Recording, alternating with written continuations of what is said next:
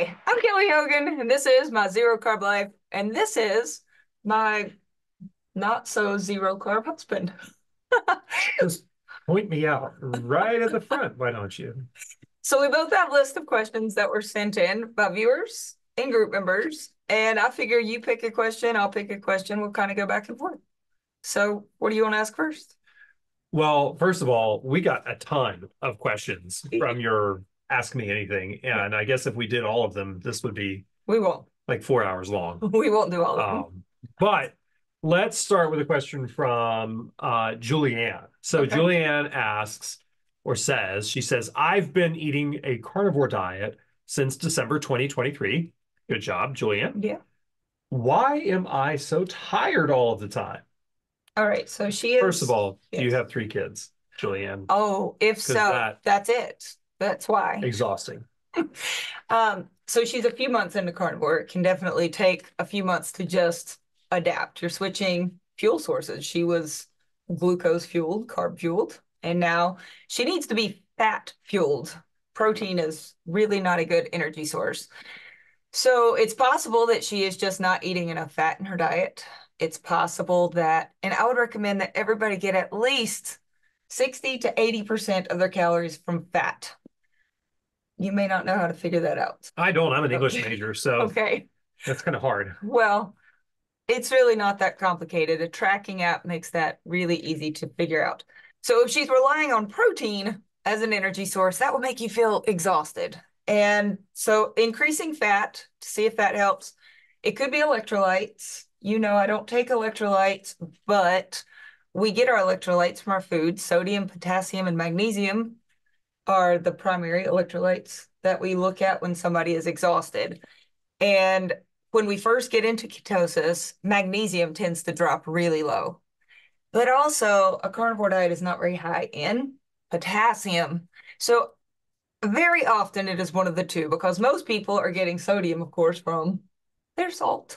Most of us are salting our food, but where are you going to get potassium from? Bananas. No, not No, bananas. Not bananas. not bananas. So pork does have potassium, but I don't know if she's eating pork. Beef has some potassium, but here's my encouragement on electrolytes. If she's already taking electrolytes, that's probably not it.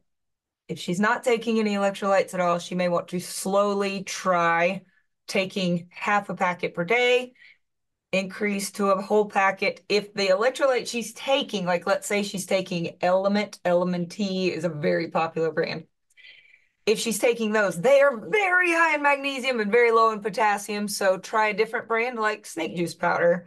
And it could also be that she's just not eating enough overall. Under eating, other primary cause. Okay, I'm going to go to the next question. And Do you want me to ask it, or do you want me to okay, answer it? ask the one from Debbie, unless you know the answer to Debbie's question.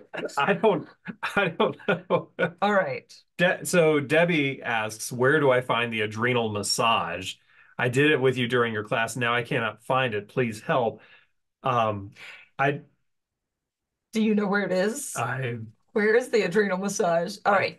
I'm dying to find out. Like this, do you Okay. do this in the bathroom by yourself, or No, it involves rubbing your groin. It actually does. And we do it in class. And I tell them, I want you to just, if anybody asks you, how did carnivore class go? Just smile real big and say, great, I rubbed my groin with Kelly Hogan today. And that's what we do. Except it's actually not an adrenal massage. What I think Debbie was asking about is a lymphatic massage. Um, Debbie, if you were in the class, you're asking where can you find it now? I have linked to it in the emails. You can rub your groin and think of me as much as you'd like. It's also in, if you're a recent group member, it is in our handbook under chapter 1, lymphatic massage. The 6 spots, the collarbone, in front and behind the ears. Then spot number 3 involves the pectoral muscle and the armpit area. Spot number 4 is the groin, but it's just the area don't think where you're supposed to do that on YouTube. This it's is just the area. There it is. Where your legs connect to your body and then behind your knees. And there you go. Hopefully that'll jog your memory, Debbie. All right, what's next? I hope we cut that one out. Oh, we won't. Okay, so also Debbie, Uh, not the same Debbie, okay. different I Debbie. see that. This Debbie does not have her mind in the gutter. Uh, she writes, I started carnivore February 1st of 2024, so just a few weeks ago. Yeah, and she submitted this question the first week of March, I see. So she had been carnivore about 1 month when she submitted this. Right. She says, I've been binge watching you and Dr. Ken Berry and others, lost Nice. 22 pounds in February, but she's in a stall now for almost 2 weeks, just back and forth. Okay. Well, technically, she is not in a stall because in the weight loss community, they say you have to have not lost anything or just been bouncing in ounces, right? For 6 weeks or more. She has lost 22 pounds in the month of February, which, even though it was leap year, That is shortest month of the year, yeah. 22 pounds. Also, the end of her question, I did not read the end of the question. I'm sorry. She's no longer having to take her insulin, and she's a type 2 diabetic. Advice on how to start losing again. So to me, Debbie, it sounds like you are knocking it out of the park.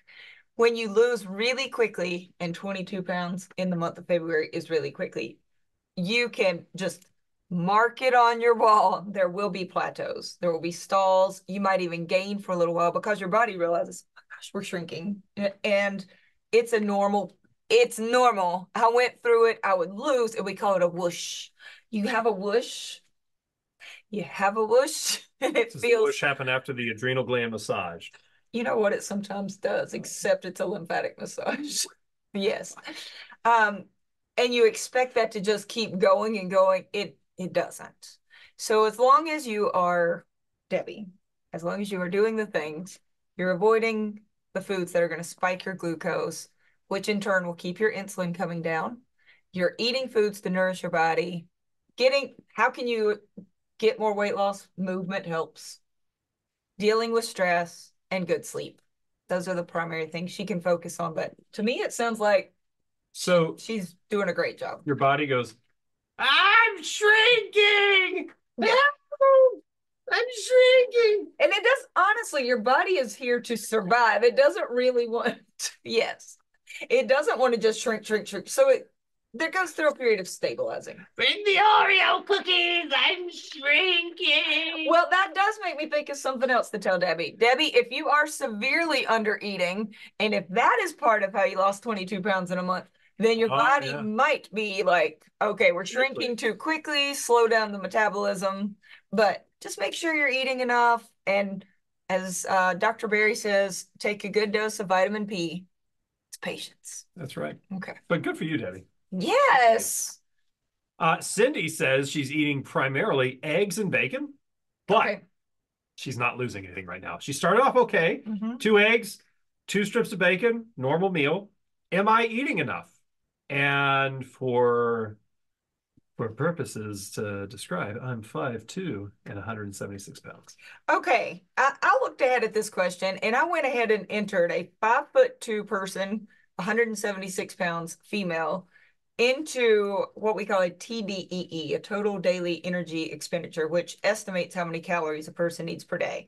For her size, and I just guessed at activity level, I put her in at very lightly active, like you're taking walks, that's it. She should be getting 1,500 to 1,600 calories to lose weight. That would put her at a 10 to 20% caloric deficit. So she says she is eating 2 eggs and 2 strips of bacon at a meal. Well, I did the math. That is 369 calories. And listen, this is meal. Cindy. Cindy, I gave you every benefit of the doubt. I put in large eggs cooked in a full tablespoon of butter with 2 thick slices of bacon. Sounds pretty good. It does. But that's 369 calories. Multiply that by 3 if she's in fact eating 3 times a day, and that is 1,107 calories. Are you eating enough? I would say no. And I would say, unless you're a toddler, but you would be a pretty tall toddler at 5'2". So I would encourage you to very slowly, Cindy, if you do this overnight, you are almost certainly going to gain weight. So don't go from 1,100 to 1,600. That's a quick jump, and your body won't know what to do with all that. But I would very slowly, what we call reverse diet. incrementally go up about 100 calories per day and stay there for several days. So it's more like an extra egg? An extra egg to an extra tablespoon of butter. That's it. Yeah. And it likely won't make you feel stuffed. It'll just be slow enough that you're going to sneak it by your body, get your metabolism revved up, and you'll be able to eat more and hopefully start losing again. That's pretty cool. You just throw an extra egg in there once, then twice. That's right. Yeah. Cool stuff. Colleen sent in this question. She says, I'm getting lab work done. How many days before the lab test should I stop drinking coffee? I know you explained that it can affect your results. Yes. Yes, it can make you incredibly hard to get along with. Yes. And grumpy. And drinking the coffee before lab work is just going to bring you joy. That's right. So it depends how many days you want to have a joyless existence. All right. So seriously, I know you did this once. Yes, I have done many, not just once. Where you stopped drinking coffee. I've experimented with this where I drank coffee right up until the test, which is what my doctor always said you can do. As long as it's black coffee, you're fine to have it the day of the test. That is not true. And there's a lot of research about that. They really need to get it together on this. I also experimented with stopping coffee 1 day before, 3 days before, 16 days before. That was a really long 16 days for all of us. The thing that it affects the most, this coffee, is how your triglycerides appear on lab work. I don't personally think coffee is actually damaging your hearts, but I do know for sure some people are what we call hyper responders to coffee. And what's interesting is it's not just the caffeine, it is the coffee bean itself. So even decaf can do it. But I would recommend at least minimum 24 hours. A long time, or a lot of times, like they'll look at the triglycerides, and if you have the elevated triglycerides plus the elevated cholesterol, that's when they go, you've got to have a statin. Yes, elevated triglycerides are a sign of one thing. Elevated or possibly two. No, it's a sign that you've had carbohydrates. Okay. The only other way to have high triglycerides is if you are a hyperresponder to coffee. So when a carnivore tells me, and I've tested this so many times, they say my triglycerides have gone up without carbs.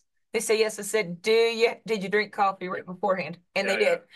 Give it at least 24 hours. I'll tell you, 3 days works like a charm, and it made no difference. 16 days versus 3. So no need to fool around with the 16 days. I tried it out for you. Okay. Don't make your husband suffer as well. Kelly. Yes. No. Another person named Kelly. Oh, I see. Kelly P. All right. Kelly writes, I'm having aversions to meat and eggs. I've been carnivore for a little over a month. It's making it hard to get my calories in. I did fine on keto. Would you suggest going back to keto? Just the smell of meat is making me nauseous. Well, she's just wrong because meat smells great. This is called meat aversions, Kelly. I know that a lot of people in the carnivore space will say, if you don't want meat, you're not hungry. And I have said that as well. And for the most part, I think that's true. If our children were to say, I'm hungry, and we say, do you want bacon? No. Do you want eggs? No. Burger patties? No. You're not hungry. You're bored. Go do something else. But that's not true with a meat aversion. A meat aversion is when you're actually ravenous. But the idea, the thought, the smell, the sight of meat makes you want to punch somebody in the nose. Do you know when I had meat aversions? It was not when I was a new carnivore. I didn't go through this. And if I hadn't experienced it myself, I would probably think that Kelly P is just nuts. Any guesses? Oh, if I could only venture a few guesses, but go ahead. When I was pregnant, all 3 times. I could not eat steak. Do you remember how there were some steaks in the fridge that I actually let spoil because I could not even conceive of conceive. I did conceive, but I couldn't eat red meat. And so I ended up eating a lot of burger patties covered in cheese and hot sauce, a lot of sausage and eggs, so much hot sauce. I remember also, though, you said technically you were just doing air drying with the steaks.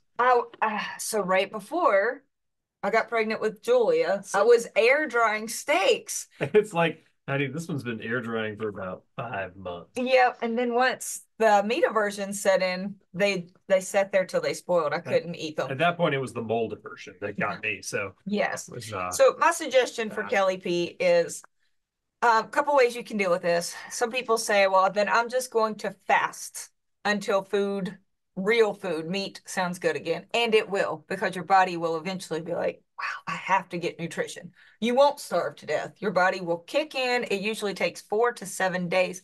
That's a long fast. And if you're a new carnivore and you go to the break room and there are cookies, that's the thing about the fasting as a new carnivore. You're still having cravings and now you're hungry. I don't think it's the best idea. Or you can baby yourself through it like I did through all 3 first trimesters. Find an animal product that is doable. Like if you can handle cheesy sausage omelets, do that 3 times a day. Okay. And it will pass unless you give in to this little temper tantrum that your body is throwing and you eat the sugar and the carbs. When they do that, it kind of resets it all again. It's like a toddler that pitched the fit and got his way. So you're kind of going into this next question a little bit from Lizzie. And that is, when you first started carnivore, did you just change to it overnight, or did you make that transition gradually over time? It was pretty overnight. So one day I was eating all of the carbs. This was way back in 2004. I was eating standard American diet. We were going out for Italian and Applebee's every single night. We were just eating It carbs. was not great. I mean, it was great socially. It was great taste-wise. It was not great for our health or the budget, frankly. We were going out to eat every single day. But then my doctor says, I want you to cut out carbs. So I did keep in pickles, green beans, some salads, but that was it. That was really it. That was it. And Jello. Jello and diet soda. For 5 years, that's what I did. And that transition from standard American to almost carnivore was in one day. I did not experience what they call oxalate dumping that some people go through. Have you ever heard of oxalate dumping? I thought that that was like something from the 90s that Greenpeace was protesting, but go ahead. Well, they should have been because save the whales from the oxalates. It's not good. Just ask Dr. Sally Norton if you want to know more about oxalate dumping. Sally Norton. I did not experience it though, but I was not eating a lot of plants. I was not on a very plant-based diet right before starting this. But some people do like to drop their carbs more gradually. Others do it overnight. There is no wrong answer here. And some people just take the cake, put it in the trash can, and dump dish soap on it. I did that. That's what I did. Yep. No warning at all. Just suddenly, all cake must be destroyed with dish soap. Palmolive. That was me. Yeah. And it wasn't that gradual. That happened pretty quickly. It's very sudden. I didn't know what to think, to be honest. I just came home and there was a whole birthday cake that was homemade. It was a really nice cake, and it was just covered in lemon lime dish soap. So one day I would have eaten the cake. The next day I destroyed the cake. That's how sudden it was. I was down in the den and I hear, "Satan, get thee behind me!" Basically. That was it. Yeah. All right. We're gonna keep this one short. Give me one more. Okay. Well, you don't know this, but Kelly's actually on a treadmill right now. She's walking. I feel like you've been walking a lot here. I have. If like, yeah, all we need is a Fleetwood Mac song and for you to have a beard, and this would be Forrest Gump. I mean, like you would be going across the United States. If only we could power the house with my treadmill. Oh, I'll work on that actually. We could save hundreds of dollars a month. Yes. Okay, so 30,000 steps. You're doing 30,000 steps very often. That's right. A day. Mm-hmm. And Karen has asked, did you see a large weight loss after you started averaging 30,000 steps a day?